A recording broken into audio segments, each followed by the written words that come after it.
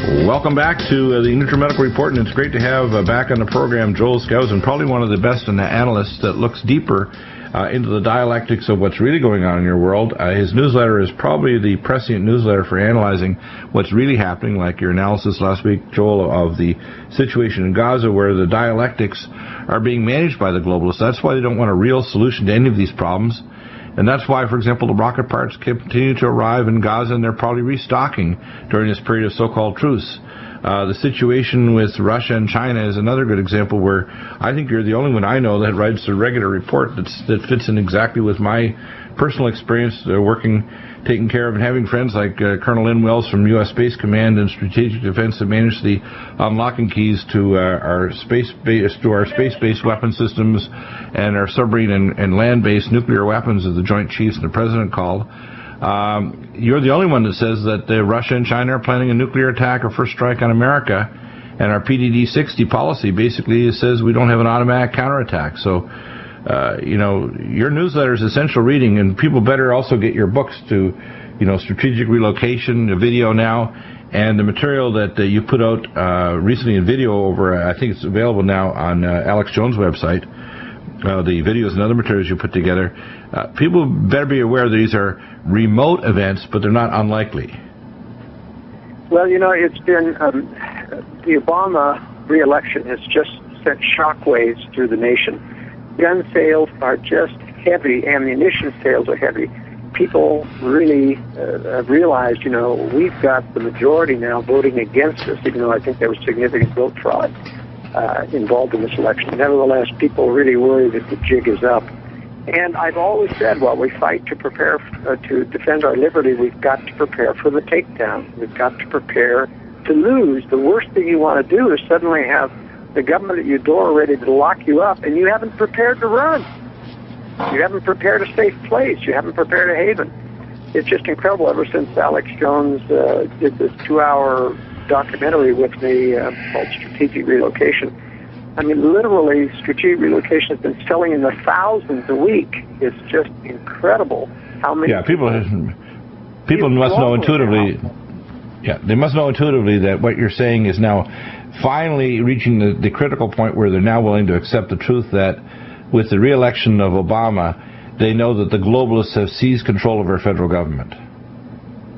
Yeah, and it's going to be very bad for us the next 4 years. And, with somebody like John Boehner heading the Republicans who works for the same people that Obama does, I mean, it's just a matter of political theater, playing like he's defending and giving in and compromising and they can get. It's really sickening.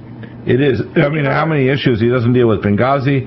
He never dealt with the illegal declaration of war against Libya and Syria. Even after the revelations that the Obama administration were directly arming Al-Qaeda, which is, again, a violation of the acts of war, he should have been impeached. But yet, none of these things came up, and Boehner just lets it get a pass. And now, of course, with the fiscal cliff coming, they're planning on compromising, so we're going to get the worst of both worlds. We'll get both increased entitlements, no balanced budget, and we'll have compromises that will raise taxes and crush small business. So I see the worst of all possibilities happening because Boehner's not going to do his job. But it's important to realize that, there's been way too much hype throughout this entire year about imminent collapse. Yeah, that's not going to happen either. I agree. Yeah, tell us about it. Because my newsletter and others is that, a lot of people, especially the free market group, even Peter Schiff, who I respect immensely, and Doug Casey and other people, just keep talking about imminent collapse because in Austrian economics, the thing has to collapse. But they fail to understand the powers that still remain in the hands of the powers that be, and they can hold this off a lot longer. They keep talking about hyperinflation on the corner. That can't happen without the two essential ingredients. You've got to have a relatively small money supply where it's easy to double and triple it.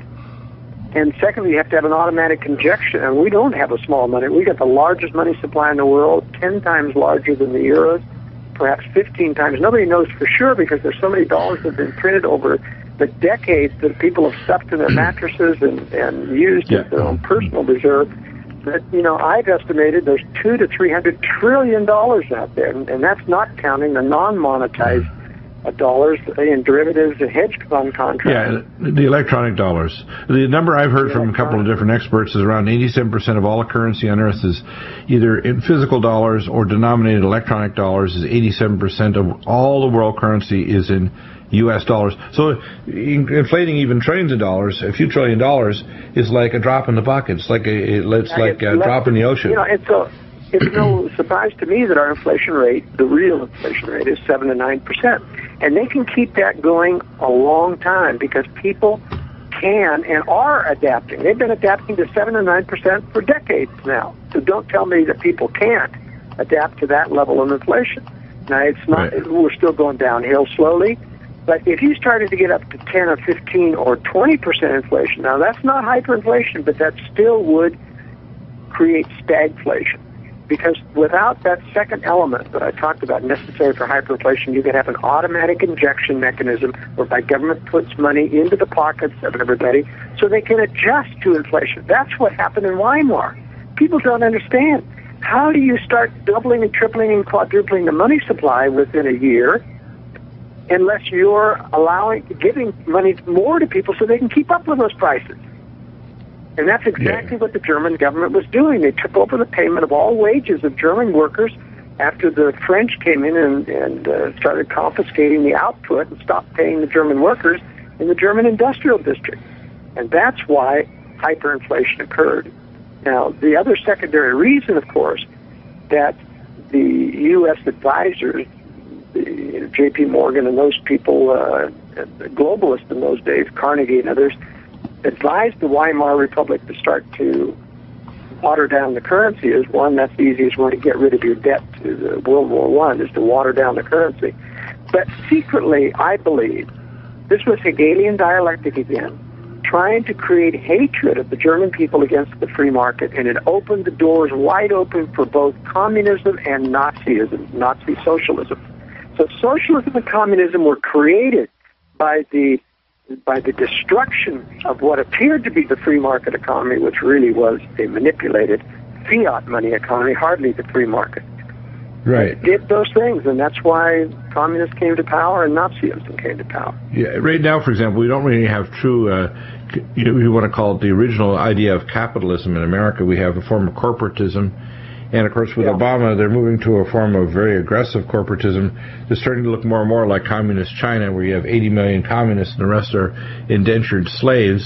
Obama's plan to help the middle classes to help them into poverty and dependency. So the number of people that are going to be getting entitlements in these next 4 years will probably balloon dramatically. But Obama will just print more money. And if he has to spray down the overheated printing presses with Bernanke, he'll do it. That's right, but they'll keep it moderated in terms of inflation. Remember, they've got sure they will 7 to 9% inflation. That doesn't even count the electronic inflation that's going on, that goes on to the bailouts in Europe, the undercover bailouts to the big banks that are still ongoing. You know, look at QE3. This is ongoing. You know, $20 billion a month to the big banks, and none of that's getting back into the economy. They are buying out the worst of the mortgages that aren't worth anything, that should be written off, that are already foreclosed. The government's buying that out and making the banks whole. And the banks are putting that right back into the speculative economy where they earn their 3%, save their bottom line, and nobody's increasing lending. Yeah, I've heard it also is driving up commodities like food prices and other commodities, that it's sliding into the speculative commodity markets too. Is that true? Yes, it is true, and that's part of the reason why oil stays as high as it is. It's subject to a lot of speculation. The speculation, you know, why should they invest in the real economy when all the big banks and investment houses can make 8 to 15% speculating in the Forex market, in the commodities markets, in the oil markets and everything? That really isn't helping the real economy. Yes. Now, you can't, I'm not saying we ought to shut it down and make it illegal for people to invest or speculate, but what I am saying is that it should be illegal not to allow margin. In other words, keep that thought. We'll be right back. I remember when I lost my mind. There was something so pleasant about. And we're back with Joel SKOUSEN. Joel, you had a very important point you were mentioning just before we went to break. that we need to repeat, because I think people need to grasp some of the principles you're teaching in your newsletter, which shows up repeatedly throughout the newsletter. The underlying themes are very unique, and I believe they're smack on. A lot of people don't understand that there's a lot of pundits say, oh, there's an imminent collapse. There is not an imminent collapse of the dollar. There's a gradual slide, but there's so many levers of control that the globalists have in America. It's the primary vehicle, if you want to call it, for worldwide debt and for hegemony. And I do believe that America is being set up for a great fall. I mean, the transfer of technology, I remember taking care of engineers and technicians working at all these companies in Colorado, and they'd open the doors up to foreign transfer to communist Chinese or Russians. It's like craziness. It's like, why would you arm your enemies? Well, the globalists, it's like the statement of Vladimir Lenin, I shall be busy about preparing and organizing my opposition. It's very dangerous, very crazy, very satanic, but it really is happening. Well, the point I was making before, a lot of conservatives ignorantly have false solutions for the problems that they have. And, the problem isn't to ban all regulation. There's proper regulation, there's improper regulation. But I am totally against legalizing and making it legal for people to engage in Ponzi schemes. And really, anytime you issue derivatives, it's a Ponzi scheme, because you're saying, look, I don't have any backing guys. I'm going to issue a promise to pay for this CDS insurance policy, a derivative. I'm going to promise that if the euro collapses, I'm going to pay $500 billion. Well, you don't have $500 billion. That's fraud.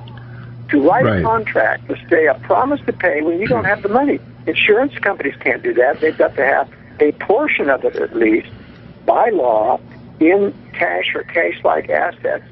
And I think that we could actually stop a great deal of this speculation without, you can't say it's illegal to speculate, because that's part of the free market. It's but what you do is say, you have to put up all your money to speculate. I mean, you can't speculate and say, I'm going to put in $10 on 100. No, put up $100, and that would slow it down.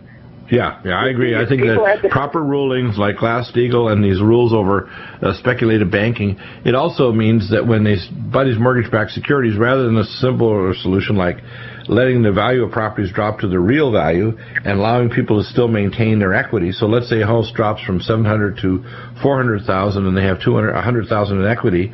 That solution was never sought. What they did is they're now selling mortgage-backed securities to maintain the high prices of homes. So a lot of them are still upside down. It's not a solution to the problem, and the globalists are basically saying to people like Obama, and he's just another puppeteer. I call him Barackanocchio. He basically is a puppet of Soros and the banksters.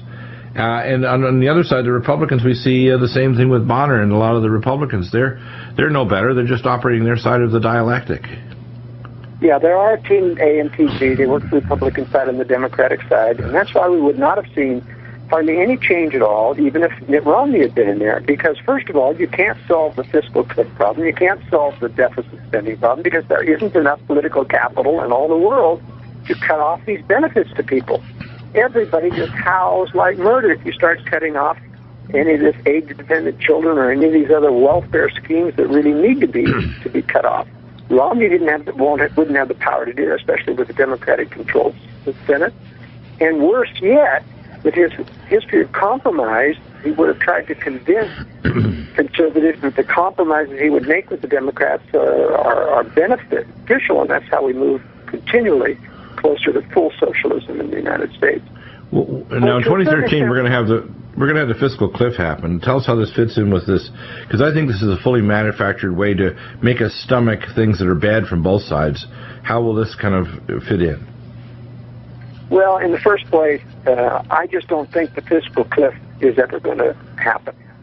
They're draconian cuts, across-the-board cuts, and there's just no political capital for it. People get unelected if they let that go through. So you'll have people either figure out some compromise where they don't have to actually make cuts.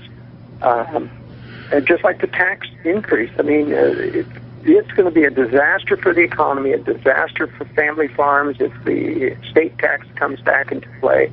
And that's, the Bush tax cuts should be made permanent.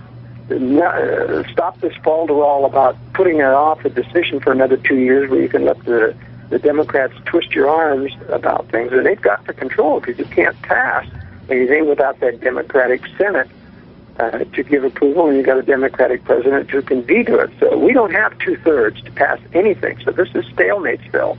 But nevertheless, the only way that I see that anyone's going to agree is just to say, well, we're not going to let the fiscal cliff happen. We're not going to sequester the budget as we promised that we would do. I think it needs to.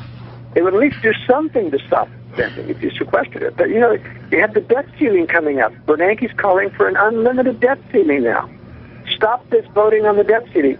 In reality, I am in favor, and that's the one thing Republicans could do. If they're serious about fiscal responsibility, they can stop the government in its tracks just by saying, we are not voting for any more debt. So you now have to live within your means. You don't need a balanced budget amendment. All you have to do is stop voting for the debt ceiling increase. Yeah, exactly. That's why. That's why. Go ahead.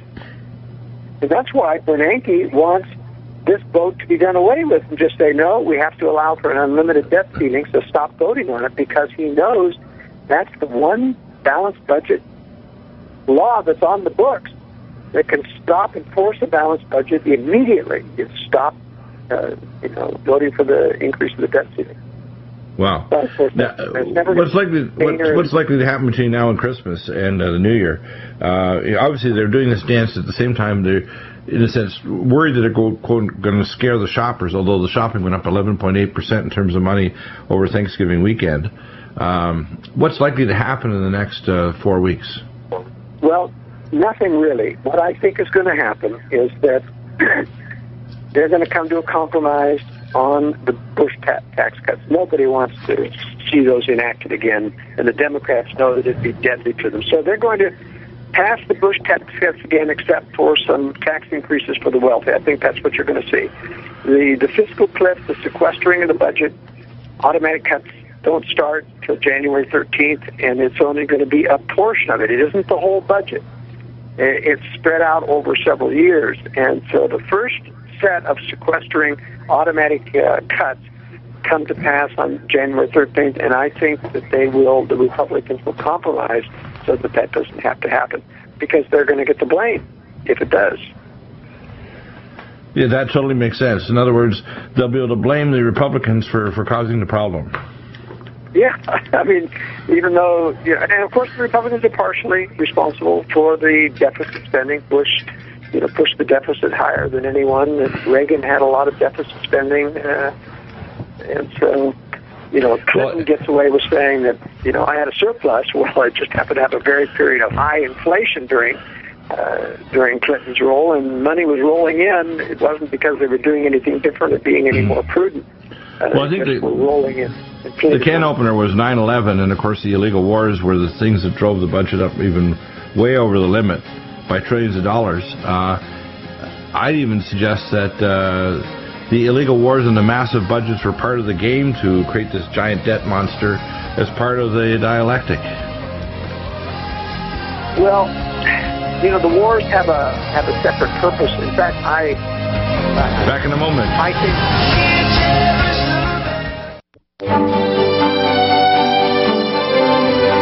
Welcome back. Joe, you had an important comment just before the break. I'd like you to continue that, please. Well, the trouble with talking with you during the break is that we long lose those trains of thoughts, Bill. You'll have to refresh my memory. Well, what we were talking about is we're talking about the whole issue of Russia and China. And, of course, the conflict in the Middle East is keeping up the price of oil. It shot up temporarily with the 8 days of the rocket attacks against Israel to, I think, around $111 a barrel. And it's kind of modulating. But the Russians are waltzing to the bank, making lots of money. Even after Gulf War II, the China Oil Company now is the 5th largest oil refining company on earth. They've basically been promised the oil. So our blood and treasure went to make sure that the resources from Iraq went to China. This is obviously a globalist move. It doesn't make any financial sense for America. I remember the promises years ago of don't worry about the cost of the war. Several senators were saying that the oil that comes out of Iraq will pay for the price of the war, and it never did. Yeah, it was supposed to pay for the reconstruction as well. Yeah, and it never did. What's happening is that money is, in a sense, going to China, who's now refining the oil, buying it at very reduced prices, and it goes directly to this giant empire of China now. Even with the Kirk Amendment for Russia and China, even if there was a blockade against the Strait of Hormuz, we've guaranteed that they'll still be able to get their oil from Iraq, the Chinese and Russians, and gas. Yeah, and that's why we have guarantees to North Korea there'll be no regime change. Here's the most radical, tyrannical regime in the world, and we promised them no regime change, no military intervention. There's no other nation on the face of the earth that has the promise the military option is off the table, except North Korea, the worst that there is. Go figure. This is clearly building enemies for the future. I have long said that North Korea is going to be is being preserved specifically to be the trigger for World War III. It will not be Iran and Israel. That will stay regional. And it'll be a very bad war when it starts, but it'll stay regional. Now, do you think that'll be a North Korean attack on South Korea? Because what I've heard from my sources is that Taiwan, South Korea, and Japan are armed to the teeth. In fact, the Fukushima Daiichi plant that was affected by the Sendai earthquake and tsunami was actually a weapons development facility with a plutonium detonator enrichment facility, and which is part of the reason why we're not getting full disclosure, is that the Japanese, with their very advanced rockets for delivering satellites, also could very quickly, and literally almost in, quote, a weekend, become a nuclear power, which they are overtly. Behind the scenes, I think we have China surrounded by nuclear powers, and that it would very quickly bring America into a nuclear conflict with our allies there, South Korea, Japan, and Taiwan. Well, Japan, in fact, is not developing nuclear weapons. If they have them, it's because the U.S. has transferred them to, but I frankly doubt that that's happened, that the U.S. states control it. Japan's going to get taken down by China in the early days of this war. There's a grudge match there that the Chinese have never forgotten about. A lot of hatred, isn't there? In fact, I think it happened about a month or so ago. There's been a major dispute over some northern islands. But I have from my sources that not only has America deployed nuclear weapons in Japan for 5 decades, they've also, the Japanese have been working on developing their own stockpile of nuclear weapons as well. So I know that there's... I don't have any confirmation of that.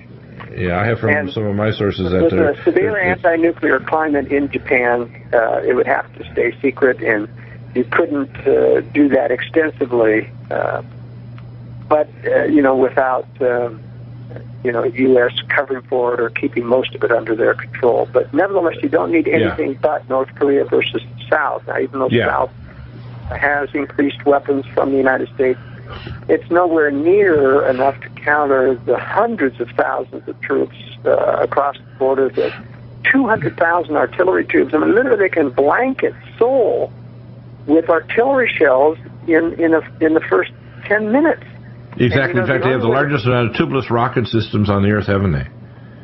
And so the only way to stop that is, because the U.S. has troops there, some either 7,000 to 13,000, depending on the deployment, they're basically being held as bait there to draw the United States in. And I think the only way that the U.S. could stop a North Korean invasion is to use tactical nuclear weapons. Now, notice that this is important, because by purposely allowing yourself to be so vulnerable that you have to respond with tactical nuclear, it gives China an excuse to say the U.S. started it, the first use of nukes, and we're going to launch. And now, do the Chinese have weapons?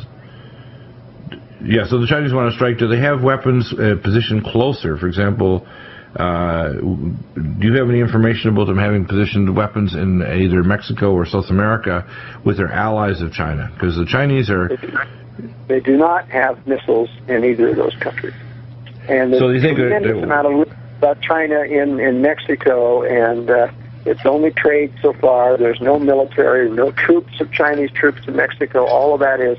there's a whole bevy of disinformation experts that keep feeding and flooding the web with false conspiracies to get us all discredited, and that's one of them.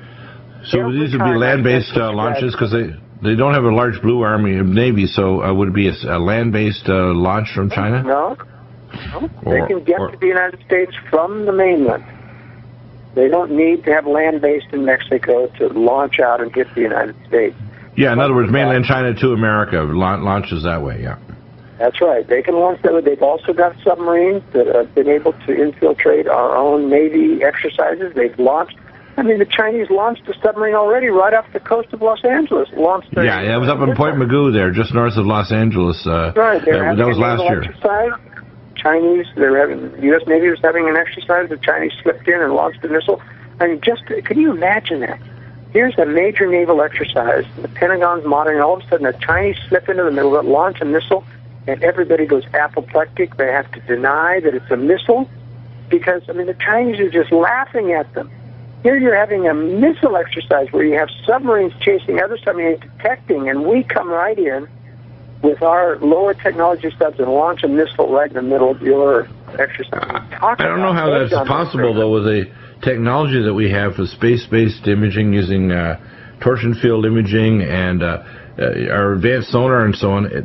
It to me boggles my mind that that could happen, that they would be totally ignorant of the fact that these Russian. I heard there was also a situation recently this summer of a Russian sub that showed up right in the middle of the Gulf of Mexico. Yeah, but that's not atypical. I mean, Russians have been flying the East Coast and the Caribbean for a long time, and they have to keep practicing to see, and they like to see if we get detected because it tells them more than if they don't. If they don't get detected, what it tells them is maybe the U.S. detected us and they aren't saying. But when there isn't a detection announced, at least they know what they did wrong. So it's a cat and mouse game that they're playing. But remember that China doesn't have to rely strictly on land-based because they are building a blue water navy. They are building submarines like crazy and ballistic missile submarines. So this is not for defensive purposes. They clearly intend to strike someday. I still think it's at least 8 to 10 years away before Russia and China have rebuilt their navies sufficiently to prosecute this war. Yeah, absolutely. That's why they haven't grabbed the cheese. What about the financial situation in China? Because they're generating 10 new jobs for every 10 new individuals for every job that's growing in China, and their economy is sort of superheated based on manufacturing and selling to the West, whether it's Europe or the United States, Canada, and other Western nations. What's likely to happen in the next few years? Because I would think that that would be a very unstable situation for the current leadership there if they have a major downturn, because they're growing at 78% per year, but it's a kind of a paper tiger. I mean, if there ever is a major downturn, even a moderate downturn in terms of buying Chinese goods, or there's more protectionism, they're going to have an internal disaster. Well, once again, I think you underestimate the power of the Communist Party to tamp down on social unrest.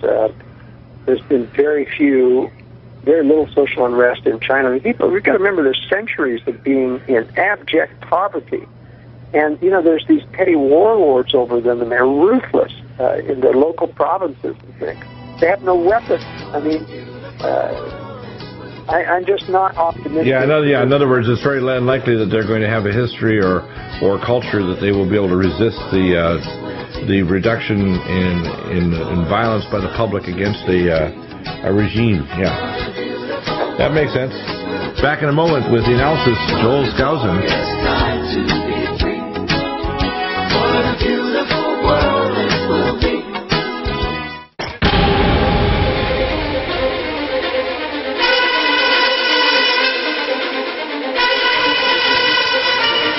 Welcome back, and Joel, we want to make sure people know how to get the free sample newsletter, which is to go to email at editor@worldaffairsbrief.com, and of course your website, Joel SKOUSEN, SKOUSEN.com, gives information about the 2-hour video on strategic relocation, the strategic relocation latest edition, and of course the Secure Home book as well.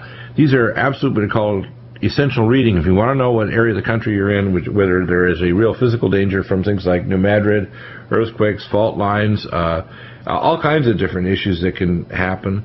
And the Secure Home, the idea that disaster is remote, but it's not impossible. In fact, it's quite possible. But I agree. I think that your analysis is a much more measured, balanced analysis, that we're not going to have Christmas and then the fiscal cliff and a big disaster. I see the gradual evolution with the dark hand of the globalists controlling both Team A and Team B, moving us toward a global control system. And the only and the most powerful tool that can change everything, including move to a biometric currency, is world war. And a nuclear attack on America, without a strong moral America, out of the way, you can't have a new world order. You have to crush America in order to create a new world currency and a new world financial order. Yes, and, people, it's one thing to talk about these things. It's quite another thing to prepare. But I want to just tell people, after 40 years of helping people prepare, there's an urgency now that I had never seen in the entire 40 years I've been in this business of helping people and designing high-security residence and retreats. I mean, an incredible urgency. And part of it is that a lot of people who I talk to in my consultation, when I say, what's behind your preparedness, say imminent collapse.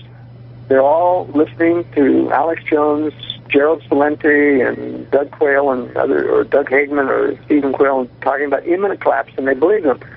And I say, well, first of all, it isn't imminent. These people underestimate the powers that be and the ability they have to keep this thing going. But it is going to come eventually, and it's going to be worse than imminent collapse of the dollar. It's going to be much worse. It's going to be imminent social collapse when a nuclear preemptive strike comes on America. And it isn't the end of the world. It's not going to hit a lot of cities. There are going to be maybe a dozen because of the military targets are just deeply within the city and you can't avoid attacking. But, even if your city isn't hit, once nuclear weapons strikes happen, EMP strike happens where you lose all power and the whole grid goes down. You saw what happened in Sandy, that Hurricane Sandy, with the people in New York literally, fighting at gas lines and clearing out the stores, and nobody could survive without electricity. People running around saying we're going to freeze to death, and it was hardly even freezing weather. If people were falling apart at Sandy, think what's going to happen in a nuclear war when there is no FEMA to come and help you. Exactly. There is no federal room. They can't even get people to come to work because they're busy saving their own families. And that includes the EMTs, doctors, police, exactly, social chaos. So, in fact, I think one of the things, the rules that I was taught when I was one of the doctors for taking care of Delta Force, Special Forces, and the people at the Federal Center in Denver, is they told me within 4 days to 11 days that either gangs or civilian militia would control, not the military, the cities and towns. It would break down to what are called city-states, and that within 2 weeks, people would literally become cannibalistic. It would get that bad. So, it may shock people to think that could happen, but people are not prepared. They don't even have, when they're in an area where they could have a major hurricane, 3 days of water, let alone weeks and months of food. They knew weeks in advance this was coming. Of course, when people went to Home Depot to get generators, they were already gone. And, there was a run on generators. And the only people who got delivery are the ones that ordered online. So remember that little trick. If you order online, rather than going down to Home Depot, you can get one secured in your name, pay for it, and when it arrives at the store, it's got your name on it already. So that's clever.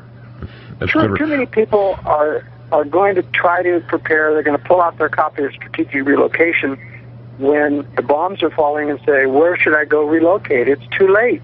That's why the book is written. And this is just about hurricanes and other things. It does include war and government threats. And these are things that take a lot of care to think out. Yeah. Because you can't just go. You would believe how many people call and ask me, where's a good, safe place to go? And I said, you know nothing about the nature of that question if you just ask me that, because it's all customized. One person's safe place is a death knell to somebody else. I mean, not everybody can go out in the safest places where there are no people. Right. And there's not realistic. No agriculture, and you see, that's the safest, because the problem is people. That's where the threats are. But who can live there? It's like Y2K. So many people went out in the boondocks, quit the job, and after Y2K passed, they had to go back to the city and regroup because they couldn't make a living. And self-sufficiency is pretty expensive. So be grateful for my analysis that we have more time. Take the time to prepare, not to delay. In other words, step by step. We go through that with John Moore, who's also a preparedness consultant. By the way, they can consult you because you've been on some big jobs recently in the last year, which is why you weren't on regularly. one of the first rules I tell people is if your job is in a big city, at least move to the outskirts of the city so you're not caught in the center of the mess. Prepare to have a community. You can't just have a place for yourself. It has to be with a group of people that prepare if you want to call a bug-out place. I see people sometimes figuring they can just leave with their husband, wife, and kids and they're going to be safe somewhere. You need a community with a whole set of skills. And you do a lot of these things in a safe home in your other book. Principles about this as to where to go. And principles of when to go there, which is important. People realize that this is a multi-level response. For example, last year we had a power outage for, I think it was 10 hours here in Southern California. Well, within 3 to 4 hours, people were fighting in the aisles of the grocery stores for ice, fist fights, and they had to call police in, armed police, in order to stop the fist fights for ice because people's food was going to rot. I don't think people realize just how people can mutate in literally hours, let alone a day or two, and lose it when things break down. Yeah, and that's what makes it difficult is because, self-defense, I don't mind, going after criminals if they come at me, but, people who are just panicky aren't necessarily evil, but, join the pillaging because they're just afraid. That's a real problem, and that's why I say, you can't combat that even with a handgun, nor should you. That's why in my books I talk about concealment and developing basement-level concealed storage rooms and safe rooms that you can get out of the way so that you don't have to confront mobs of people. You wait till that dies down and you get away from that area where they can't find you, and then you avoid that confrontation. And, a lot of the value of strategic relocation is teaching people how to plan for contingencies, how to get out of a major metro area. If you're in the L.A. or San Diego area like you are, Bill, not realizing those freeways that go around there are like moats that trap you in. You can't get past the freeways except where, in most cases, where there's an overpass and underpass. But if it's also an on-ramp or an off-ramp, those are going to be clogged. Exactly. In fact, I don't live in the city. I live in the mountainous areas in North County, San Diego, which is pretty isolated, actually. So we're in a gated community in the mountains area here, and it's extremely defensible. I mean, it's not the ideal bug-out location, but in terms of living on the edge of a larger community. And one of the interesting geological things is that you can think of these little niches here and there all over the country that are kind of, if you analyze all the details, they can be up to a certain level relatively safe, obviously. But at some point, things may get crazy enough that you can't stay in your home. You have to be prepared for that, but that can be quite a ways away. Yeah. But when you have so many people emptying out of cities that become untenable and they start spreading out, they take in all the rural areas. Every home gets hit eventually. And so that's why I'm saying that you have to have a leapfrog approach where, you have something that handles short-term or even medium-term things, but when those big meltdowns come, you've got to have a bug-out plan to get to safer areas across those hundreds of miles of desert. That's why, the safest general area in the United States is the Intermountain West, centered around Utah, where you have deserts in Nevada and Arizona, western Colorado, Montana, Wyoming, Idaho. All of those are separated by hundreds of miles of desert from all the population centers in Seattle and San Francisco and L.A. Exactly. They can't walk there, and that's why there's great safety there. So even people, like yourself that have moved to the periphery where you've got time, you've got some distance away from it, still there has to be a backup plan after that with that. Another level. Another level. Has to be another level of plan. And we have time for that. In other words, it's not going to happen in 2013. And they're not prepared in the plan yet to execute it. So time to read your books and time to get them for yourself and your relatives for Christmas. Again, Joel Skousen, SKOUSEN.com. Get your request to the editor at worldaffairsbrief.com. Amazing update. Thank you, Joel. We'll have to have you back on regularly to update on what's going really on in our world.